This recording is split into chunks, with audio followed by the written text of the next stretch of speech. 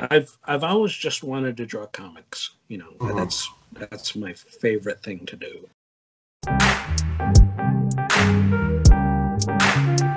Lounging, son. A very special interview for you guys to check out. I'm interviewing Jaime Hernandez of Love and Rockets fame. Welcome, Jaime. Thanks for having me. Before we get into the interview, I just wanted to ask, how have you been staying busy during these trying times? I mean, I know you're a cartoonist, so obviously you're drawing and writing, right? Yeah, But how else have you been staying busy? I give myself, like errands to do. Like go out get groceries one day. Just all that stuff. No, I'm home a lot anyway, so it's not as bad as it is for some people who have to get out to the beach 24 hours a day. You've had such a long and celebrated career. I mean, I've never heard anything but good stuff and like high praise. Going back to when I was a kid and I didn't even know what Love and Rockets was. Mhm. I remember the names, and I wanted to start at the beginning.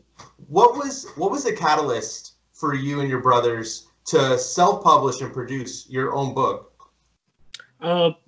Basically, it's pretty simple. But basically, we were just kind of tired of what we were seeing in comics.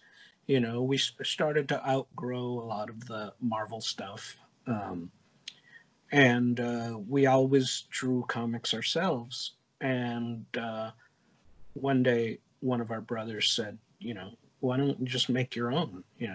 And we're like, yeah, we have been making our own. He goes, why don't you publish your own comic? And we said, okay. I had no idea what the industry was like and how to sell it. But it we just did it. We made our own. We were kind of pretty naive about the industry, and but luckily Fantagraphics picked this up pretty quick. So when you guys were selling that first issue, because I think issue 2 is you were already through Fantagraphics, correct? Yeah. No, we did an expanded #1 with them. It was we just used what was in the original and added to it. So #1 is half the original comic. Oh, okay. With the one with Fantagraphics. Yeah, and then 2 was the next, and it's been that way ever since. Speaking of issue 2, there was a lot more sci-fi elements to Love and Rockets in the beginning, right? What made you decide to jump away from that and tell more of the slice of life, the punk scenes and stuff like that? Because obviously, I mean, sci-fi was probably a huge influence, I'd imagine, at a young age, which is why you put it in your comics. But I was wondering, like, why the change? Yeah. Well, when we did the first issue, we kind of threw our whole lives in it. Stuff we were into since we were little kids, and when we put that in, I started to like doing the characters more than the backdrops. I thought a lot that was going on in my life, in my neighborhood, was just very interesting to tell. I had a lot of stories to tell of my home life, and at the time, this was early '80s, so a lot of people didn't know what life was like in Southern California, because what you got on TV and stuff was basically the beach world, and Baywatch, that kind of thing. But we grew up in a Mexican neighborhood. We got into punk. I was into lowriding for a while, and I just thought that was really good stories to tell. And the rocket ships got in the way after a while, and we took it on ourselves to, like, well, we're going to make a comic about normal people, and we're going to do our best for people to like it without the trappings, just to do normal life stuff and make it interesting. And we took that kind of challenging, because if we would have stayed with the science fiction stuff, I would have enjoyed it, but we would have been just another science fiction comic, So we kind of took a chance and said, well, we want to do something different here, and the fans stayed with us, so that's lucky. Yeah, and I wanted to talk a little bit before we get into Maggie and Hopi, which I definitely want to talk about. But I know two of your influences are Harry Lucy, his Archie work, and Hank Ketchum's The Dentist in Hawaii. I've heard it or seen it in interviews before, and I was wondering what about their work stood out the most to you, and how did it become so influential? When there's so many comics coming out even at that time, but those two artists I picked from multiple interviews, and I wanted to know what about them stood out the most. Well, I liked all kinds of comics, superhero comics, and Archie comics and Dennis the Menace comics. Grew up with all that stuff, and the older I got, I was reading kind of the same old comics, over and over again. And there was these two guys that stood out. This one artist that ghosted for Dennis the Menace, named Owen Fitzgerald, and then Harry Lucy and Dan DiCarlo doing Archie stuff. I really liked their kind of slice of life stuff. They would draw like home life stuff, but these artists were very, even if they were ghosting the styles of those comics, you could tell they were really good storytellers underneath, of their own. So they brought out the stuff real like more than the other artists. I could just sense I feel like there's real people inside of this, or there's good actors, and these characters. And so, while I grew up a big Kirby fan, I like these guys as well. They all had their strengths, like a Steve Ditko or somebody. And it was just stuff that I started to really relate to. Like, I like the way this guy makes these people move. I like the way when he makes them talk, they're not talking about really much of anything, but they're just so alive. They just seem so human, doing this. And that really attracted me, to create my own characters. Yeah, it's funny. After I did hear you say Harry Lucy, I went and got the Harry Lucy book, the Archie book that you did the forward for, and I could totally see, because I was looking for the influence, so I could kind of pinpoint, and I definitely see what you mean about the movement of the characters. Like, you could feel it across the page, Yeah. Before Dan DiCarlo died, I got to talk to him a couple of times at comic conventions, and I remember I told him, I really liked what you and Harry Lucy were doing. And he goes, Harry, I leaned on him when I came to Archie. I kind of learned how to do the Archie style and stuff, and through him. And he said, that guy could take the dumbest little story and just make it so entertaining, because the story wasn't really about much of anything. Archie wanted to date Veronica, but Reggie was in the way, your usual stuff. But he just had a really real flair of making these characters alive and making these silly stories just really entertaining. And that's what I like. Yeah, it's funny too, because I read Archie as a kid, but I can definitely see the differences, not just in their clothing, because obviously as the generations go, they change the clothing and modernize it a little bit. But I could definitely see the difference in that Archie illustrations as opposed to more of the modern stuff, Right. I was also wondering, are there any other artistic influences that you really drew from in your formative years besides these two people that I mentioned? Yeah. Well, like I said, Kirby was a huge influence, and Kirby was a big influence. Because there was something real special, obviously, about him. which most people know. I liked it. I liked Ditko. Of the Marvel guys, those were my favorites. And I picked from a lot of other like artists. I grew up in the '60s, so I got the when Marvel was just starting, and then what DC was doing, and a lot of these artists who are dead now, but I was really influenced. Some dropped. As I got older, some of them didn't last with me. It was kind of like, well, I still kind of like the way he draws, but there's just something that doesn't stick. Let's see. And then I like a lot of grew up on a lot of like comic strips, like Chester Gould doing Dick Tracy and Roy Crane.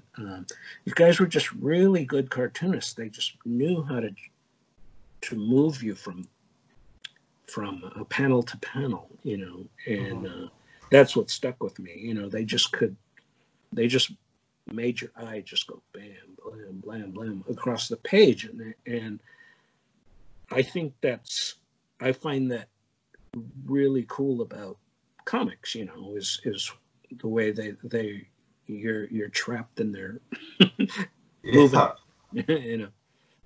I mean, I definitely feel that come across in your work. I mean, I'm a little late to the party. I'll be honest. My little brother, who I got into comics, and I knew about Love and Rockets, but I just didn't pick it up. He's like, you have to do it. You have to read it. And he said, start with this. And he gave me Maggie the McCann, and I couldn't stop. I fell in love with the characters from the get-go, man, and completely changed my outlook, on comics. While I did read a lot of independent stuff, Love and Rockets, especially your work, because I read yours first. I read it in like all of yours, and I went to Gilbert's. Really changed my reading habits, right? So I was wondering, do you remember the moment when you stopped reading some of the Marvel DC stuff and started discovering maybe some of the underground stuff, some of the indie stuff, or if that was always a part of your reading? I'm not sure. Right. Well, when like before there was an alternative movement, before there was an independent movement, there were just comics here and there that were being self-published, the underground comics of the 60s and 70s, and I remember the only underground mainstream comics was Cerebus and ElfQuest, so there wasn't really an alternative scene when we started. A lot of that stuff, I grew up with, but I was still a kid when the undergrounds came out, so my brothers liked them, but I was kind of like, oh, these are dirty comics. So it took me a while, as I got older, then I got into them. But at first I was like they're not in color, that kind of thing, but it was the thing that turned me over was I just kind of like, we grew up. I'm not trying to put this down because it's what I grew up with, but by the mid and late 70s, the only thing you could get was Marvel or DC. That's all there was, So you didn't have much of a chance to branch out, And I started to like, well, I'm gonna just buy a couple of Marvel titles, buy X-Men or whatever, or something. And I was going back to look at older comics like the Archies and Dennis the Menace, and being an older kid, like an older teenager, I started to really discover like what these artists were doing. As a kid, I just thought it was just fun stuff, but right. I was going, this guy, I didn't know didn't know Harry Lucy's name, but I just remember going, why do I keep going back to these Archie comics? Why this artist? This guy was my favorite, and I just had this kind of late teenager revelation, pre Love and Rockets, post high school, you know, where I had no future, kind of like, what am I going to do with my life? And I just had this new fascination with like going back and seeing, why did I like this? What was it that just attracted me? And it just started to grow, and it started to just like I don't know, like, oh, this is what I like. I like writing stories like this guy. I like doing this. So just things started to change, and then and then punk came along, late '70s for me, and it was kind of like, what do I need comics for, man? You know, so comics kind of took a back seat to my punk world, and it was like just eye-opening. I was perfect. I was 18 or 19. You know, it was just perfect. My whole life was new. You know, I changed my hairstyle, changed my clothes. You know, and but you know, I still liked comics too. But then I started going like, okay, these characters I have, I'm gonna cut her hair. You know, I'm gonna give her boots now. I'm gonna, you know, I just started to put my punk influences in the comic, and because at first Maggie was just a space mechanic, you know, just didn't have anything to her look. But then I went, well, why don't I give her punk clothes? Well, this and that. But then I started to go like, okay, why don't I have them go to gigs? Why don't I have her go to shows? Why don't I, you know? And that's when the real life stuff started to take over, you know. It was like, oh, I'm having more fun going to shows than going to the comic store. You know, it's kind of like that. And, so that's kind of how it changed. I just started to think like, wow, my kind of real life is a little more fun than what I'm reading, you know? So that's why I kind of went that way. And I thought, hey, we'll put it in, comics, because nobody else is doing it, you know. Or if they try to do a punk comic, it's done by 40-year-old men who don't know what the hell punk is, you know. And I go, well, let's just try to do it as authentic as we can, you know, like, and so that's kind of how things kind of evolved, you know. It was just it was kind of timing, because it was like, well, most people in comics really don't know what this stuff is, so let's put this in. Let's put in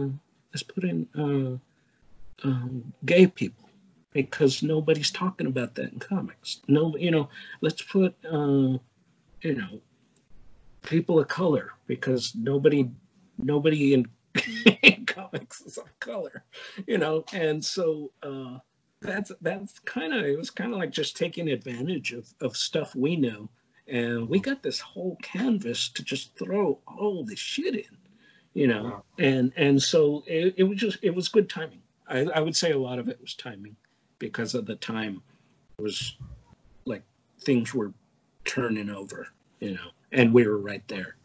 You know?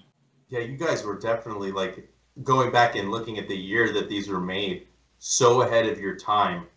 You know what I mean? And it's insane to look at them now. And that's the cool thing about it, is like, it's not forced, right? It just feels natural. It's not like you're like, oh, hey, this person's gay. No, that's just who she is, and it just happens to be a part of her. You know, it's not like you make a big deal to say something, right? And that's really where the magic is for me in these books, and why I feel, probably why so many other people, countless other people, feel so connected to them. I've definitely heard, and I can see why, that a lot of people say Love and Rockets is a huge reason for a lot of female readership in comics, you know, and bringing them in, because like the main characters are women, and they're written in a way that it's not, I don't want to say derogatory, but you know what I mean? Like, they're women, you know what I mean? You don't over accentuate things. They're real people, you know? And I was wondering, what was the decision behind that, to have women as your lead characters? I guess it started with liking to draw women. Yeah. and by that time, by punk days and stuff, I had a lot of women friends. You know, in high school, I didn't know any women. I was just too scared to talk to women. But by this time, I had a lot of women friends, and they were just really funny people. I mean, I hate to make like they're a separate thing, but you know, and you know, goes back. I used to like Betty and Veronica comics. You know, I like they're just friends hanging out. And I thought, well, maybe I'll make my Maggie and Hopi my grown up Betty and Veronica. You know, and I just ended up liking to draw women. I like to, I mean, write women. I liked doing stories about them. I don't know what it is. I mean, I don't know why, and I don't know why I was successful either. You know, I mean, I just did my best. And another thing was, like I said before, it's kind of like, well, why don't we make the women the main characters in this comic? I don't see a lot of that out there. I mean, I remember reading X-Men comics and all the girls liked each other. You know, they were all friends. And I just thought, well, shit, yeah, that's, you can do that. You know, it's cool. And you know, the secret behind it, I don't know. You know, I just tried it. I did my best. I made mistakes. I did some good things, you know, but the bottom line is I like women, and I like writing them and drawing them, you know. And the first day a woman told me that she liked the way I write women, I just go, good. Good. I've arrived. Yeah. So I don't know. Yeah, it just there's a million answers, but the bottom line is I just like doing it, and I do my best. You know. I think you do a fantastic job, man. It just, they have authentic voices. You know, that I think that's probably what shines through the most also about, especially those two. Not well, all of them, but Maggie and Hopi. I mean, they're my favorites too, you know. Sure. I also was wondering, you know, it's interesting that you let your characters age. It's rare in comics when you see that, you know. I mean, right now off the top of my head, I can only think of two, which would be Cerebus by Dave Sim and Savage Dragon by Eric Larson. Other than that, characters do not age, and I think that that's something that is unique and also allows the readers to grow with the characters. So was that one of the main reasons why you chose to do it? Or like, was it even like you weren't thinking about it and it just kind of like happened as it did? Gilbert and I used to talk about how it started because Gilbert liked this old comic strip called Gasoline Alley, which was a strip about aging. Because, I mean, it started off with a guy finding a baby on his doorstep and raising the kid, and then the kid got older and older, and it grew with real time. But I think, I mean, that was one of the reasons, but I think another reason was just that we were always, I don't know, sentimental kids, thinking about the past, stories your grandparents told you, your mom told you, you know, and so there's this past, and if you age the characters, they just have more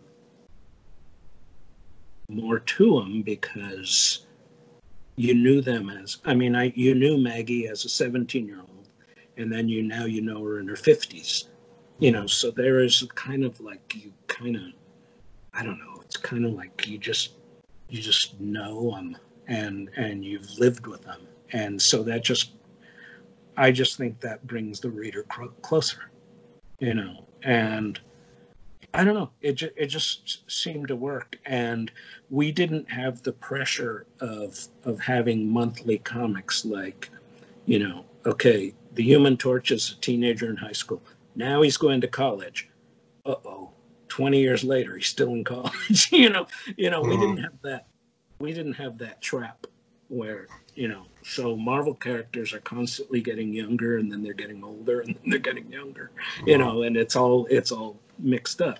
For us, we just got to take our time, you know, and like the older I knew, the older Maggie got, you know, and I knew that she had to, okay, she's now in her 40s. Okay, what was I like then?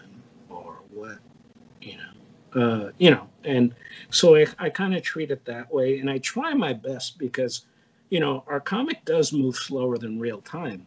Mm-hmm. So sometimes I have to jump 5 years ahead because time is going faster than me, and I'm like, wait, Maggie's going to be 50? I'm not done with her being 40. You know, that kind of thing. So it's a little tricky, but I think it works to let to know the characters, you know, better. Mm-hmm.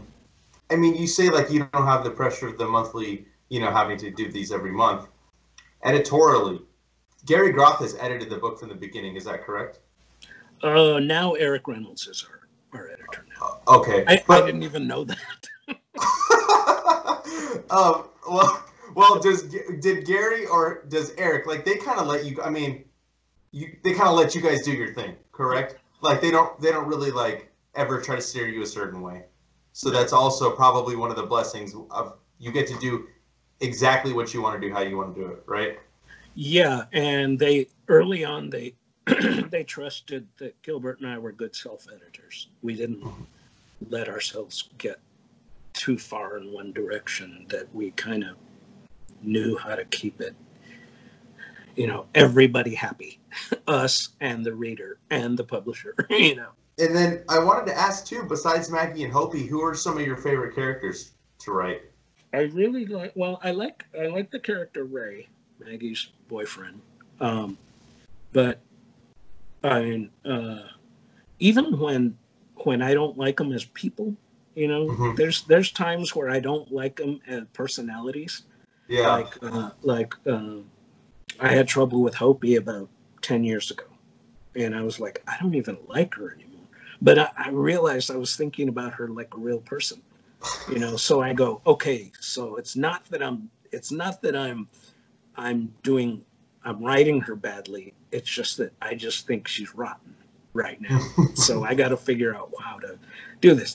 But other characters, let's see. I really like doing the Frogmouth, Vivian, because Maggie, someone like Maggie, has too much of a conscience, and she won't let herself get in trouble too much.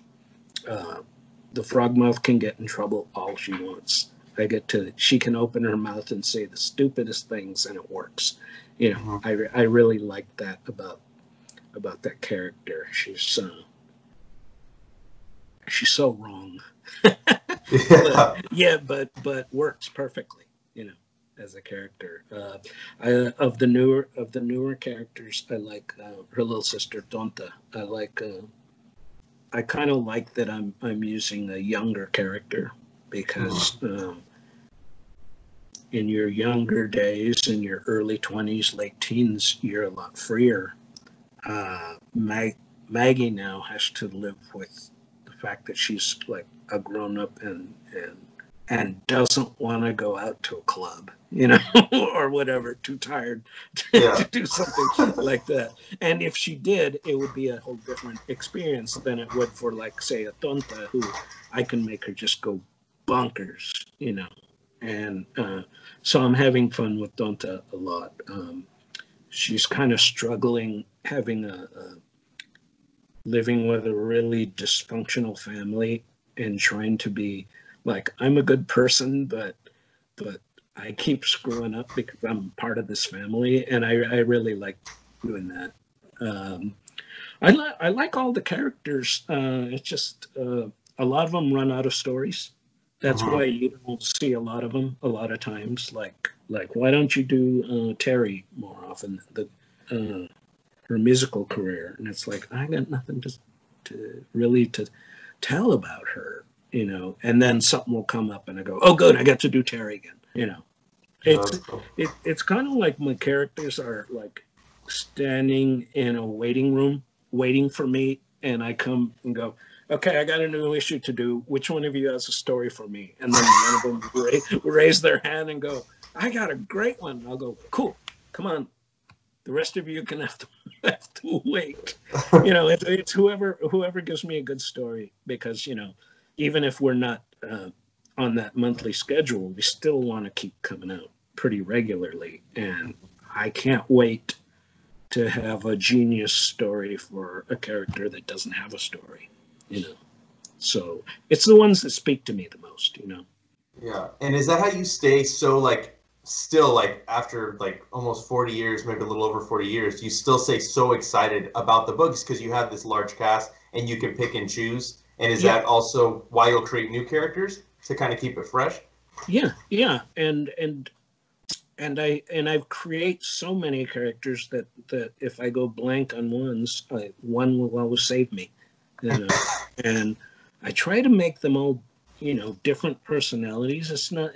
It's not always that easy, I created this new character who I really like, and I go, oh, she's just a rehash of these other two characters, so you disguise it she's 6 foot tall instead of 5 foot tall, things like that, so you got to use little tricks okay, but that one had light colored hair, this one will have dark colored hair and green eyes instead of brown eyes. It's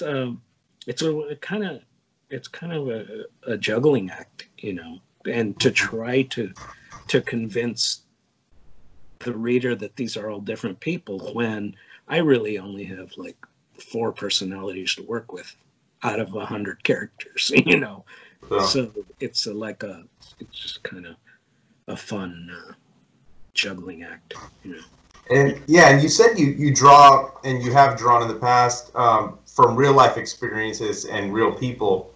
Do you still continue to do that, or have the characters kind of dictated themselves through the years how you write them, and you don't necessarily draw still from real people? Yeah. A lot of the characters tell me what to do. Maggie writes herself, Hopi writes herself. The characters I know the best write themselves, and it's almost like I have no power other than to follow. Okay, where are you taking me? And then they get stuck in a problem, and I'm the one who has to get them out of it. That kind of thing. I know it's lines on paper, but I have to treat them like they're my neighbors in order to get the results. Yeah, no, definitely. Yeah. And has there ever been a moment where you thought about doing something else, or is this the only thing you want to do for the rest of your career?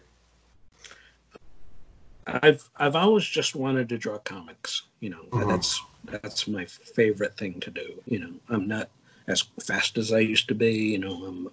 The ideas don't come as quick, but it's still something I really enjoy. And as long as I have a fan base, no matter how small, I still want to do comics.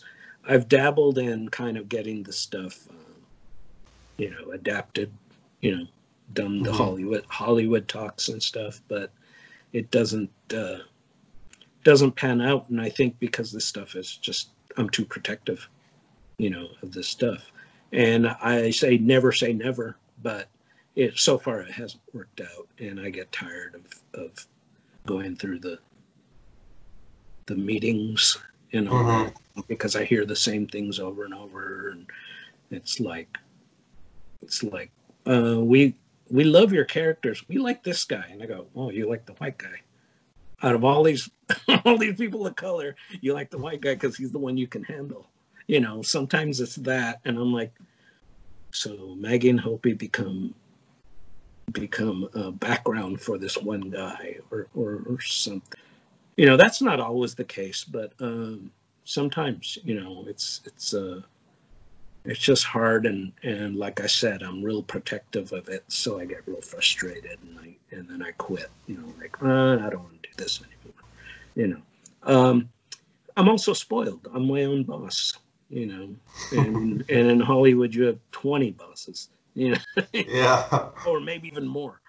you know, some people can do it. I find it really hard to to do that kind of stuff.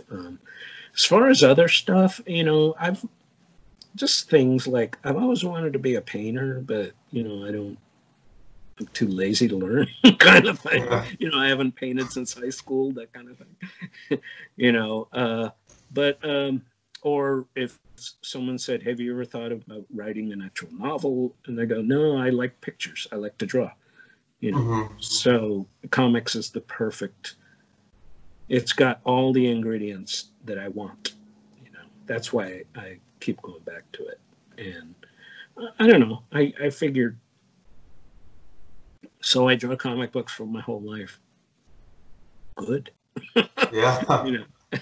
Yeah, that's a dream for me. And I can understand your protectiveness over your characters because we see the bad adaptations of once great stories and Hollywood butchers them. You know, I mean, there's no other way to say it. So please be protective of them. Don't ever not be protective.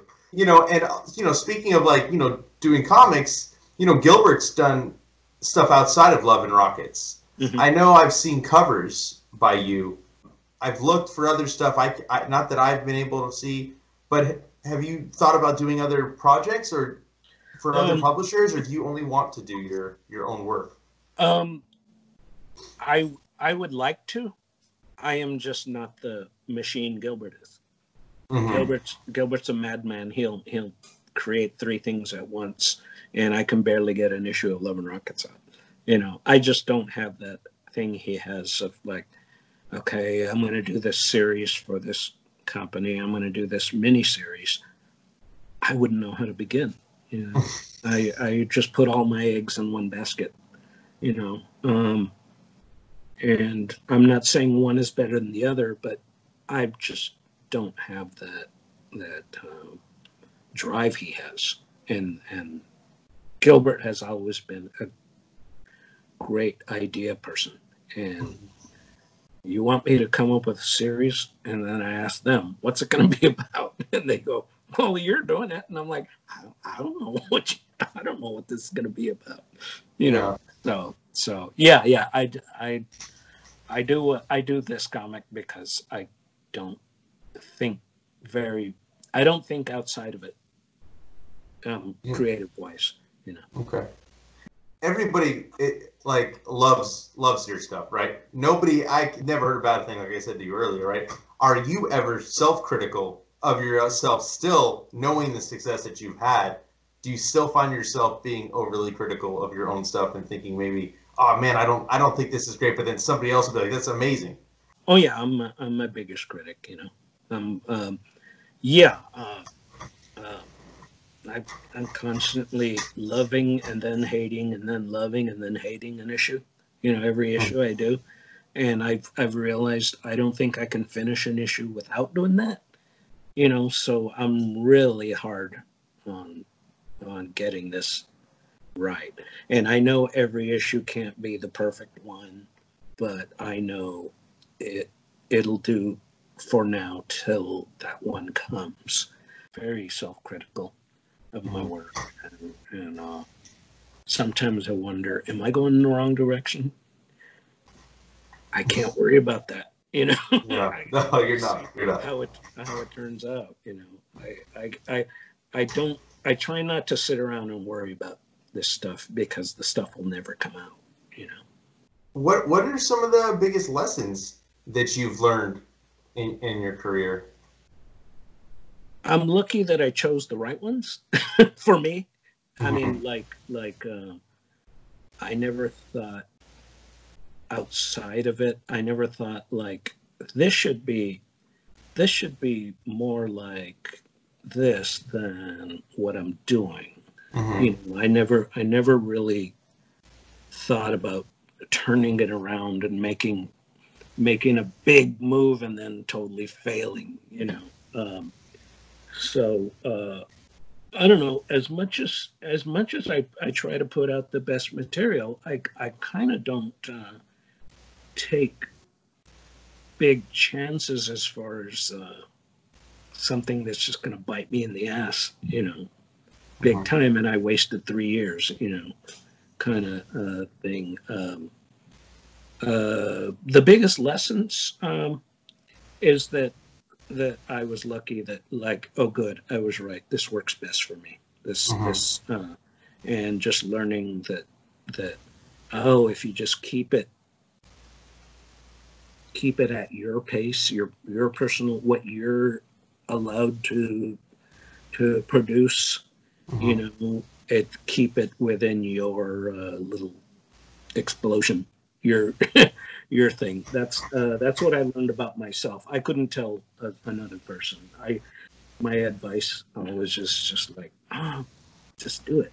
It's great. Just trust yourself. It'll be fine. I mean, little things like, oh, maybe I shouldn't have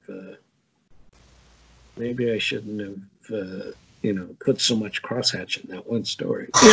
Just sort of stupid stuff like that. But nothing big like that just kind of destroyed me. And then I wanted to ask, punk was early in those early days. But does music still play a large part in your life? Not as much as it used to. I'm not as hungry as I used to be. I'll still listen to some old punk, but I don't really get into newer bands. I don't know. I was a lot hungrier back in my youth, and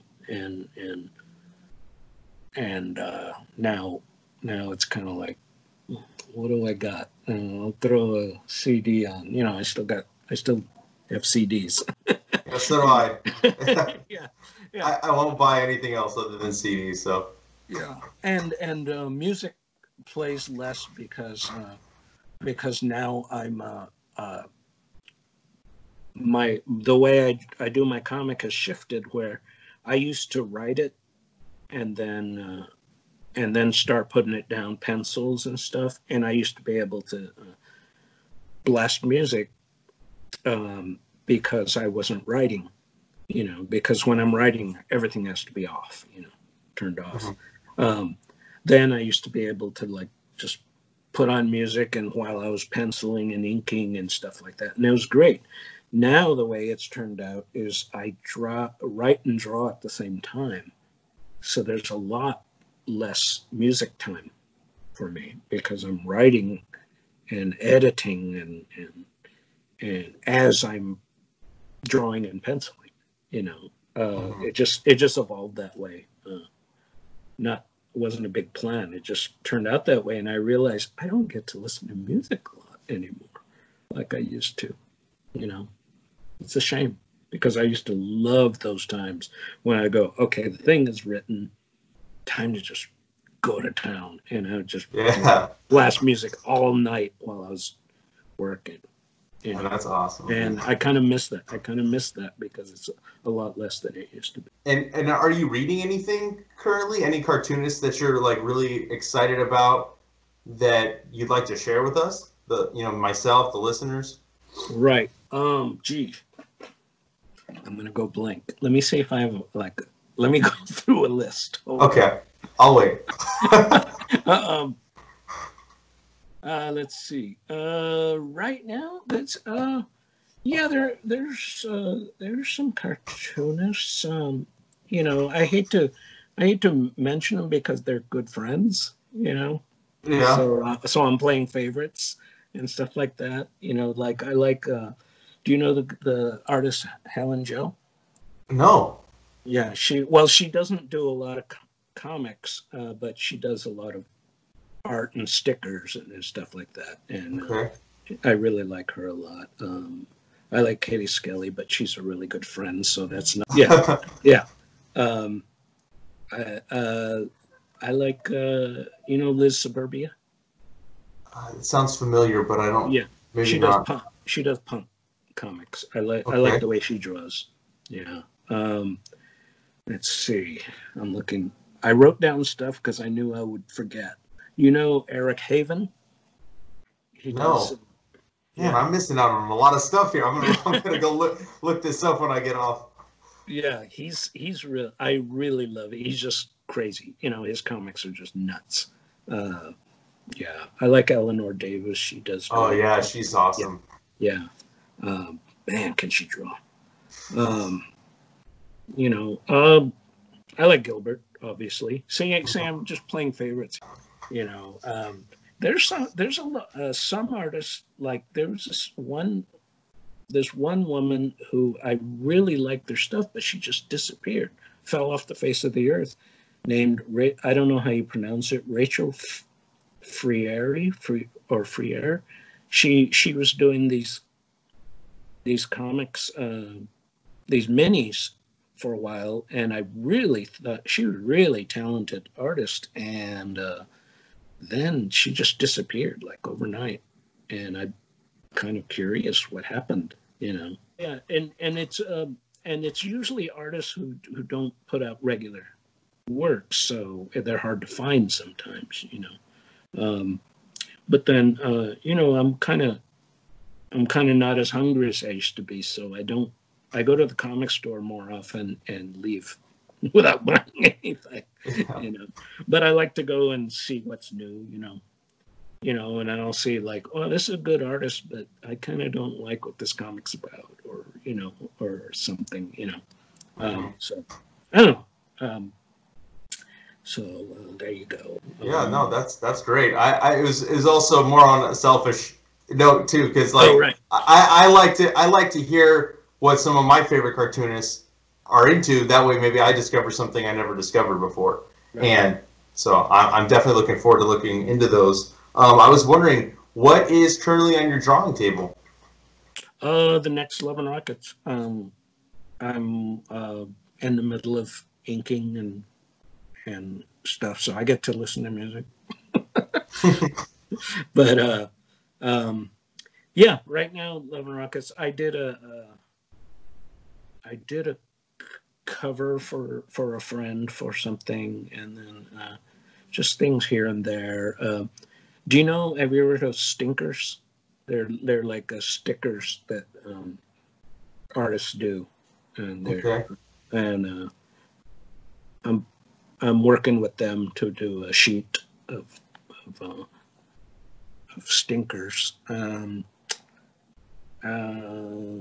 Just small things here and there.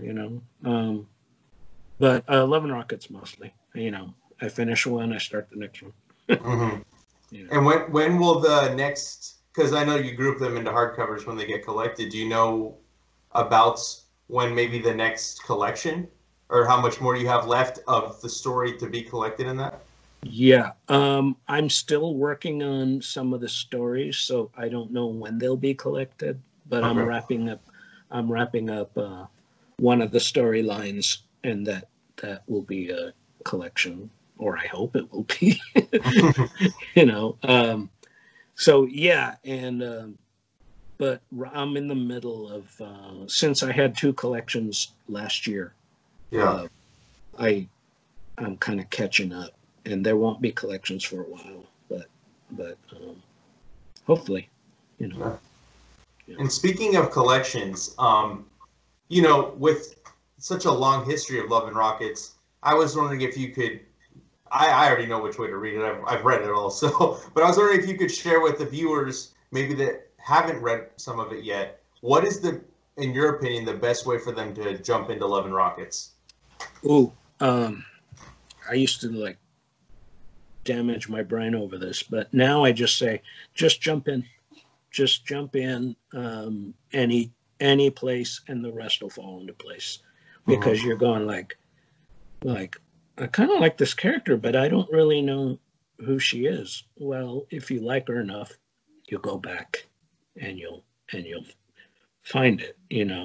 I used to say start from the beginning, but a lot of people go, well, then it'd take me forever to catch up, blah blah blah. And I'm like, so now I just say, just jump in. If you like what you see, then you'll know there was more. There's more that you can find. I don't know. People will go like, well, when I do that, I don't like I don't know the characters. And I go, well, when you open an issue 1 of something, you don't know the characters. Yeah, it's true. So yeah, just jump in feet first, and hopefully you'll like something you see in it. Awesome. And one more Maggie Hopi question. Do you have an end in mind for those characters? The only thing I have is old age, meaning like one day someone will grow older than the other. I'm 60 years old, so I'm not thinking of them in their 80s, but one day maybe someone will die next year. So I don't really have a set ending. I'm just going to do it as long as I can do it, and as long as it doesn't suck. And then another question before I let you go. I was wondering if you could share one of the most memorable experiences that you've had in your career, just like a cool story that you could share with me. Oh, good. There's a lot of them. Of course, I'm going to think of one, and then after we hang up, I'm going to think, oh, I should have told them this one. But you know what? Meeting old artists, that aren't around anymore. I'm old enough that I was able to meet some artists before they died, like say Jack Kirby. I got to go to his house once. That was pretty cool. That's awesome. I didn't. I was quiet most of the time because I didn't want to ruin it and get kicked out. But that was pretty cool. When you're in the house and you're like talking to them, and they're talking like he's just old guy, talking about the war, World War II, and then you stop and go like, I'm talking to Jack Kirby, man. Wow. Something like that. I've met, people like Mobius and oh my God, that's so cool. Like that. Most of it was small talk though, because you're at a convention, and you just say hi and then exchange like, oh, I like your work. Oh, I like your work. Stuff like that. But it's still pretty cool, that I and partly sad because you go, wow, a lot of people are not here anymore that I used to just see walking the floor at San Diego or something, Yeah, I'm sure I'll think of other really good stories after we hang up. But yeah, I guess most of it is just seeing a lot of the old guys when they were still around, and getting to shake their hand at least, I don't know. I got to. This is a smaller one, but I got to meet Ramona Fraden when she was still doing San Diego Artist Alley, and I got to tell her like, I've been a friend of yours since you did Metamorpho, and she's all just kind of nodding like another fanboy. And I'm just going, yeah, those are pretty cool. I didn't know what to say. Yeah.